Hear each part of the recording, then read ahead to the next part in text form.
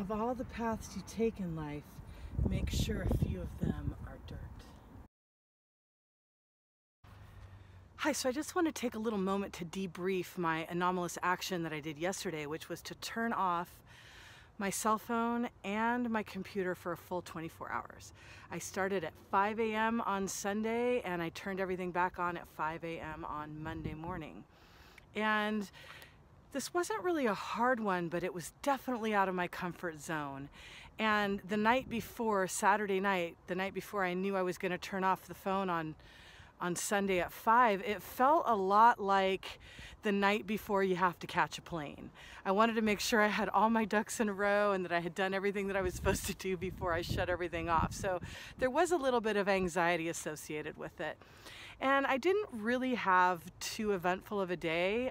It was just nice and quiet, and I was able to get my house in order, make things really beautiful.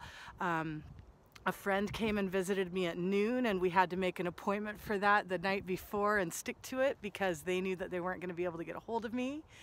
And we had a cocktail together, and I love to document my cocktails, but again, I wasn't using any technology, so they went ahead and shot a little picture for me. I cooked myself some apples with butter and cinnamon and just had a really relaxing bath and a generally restful day.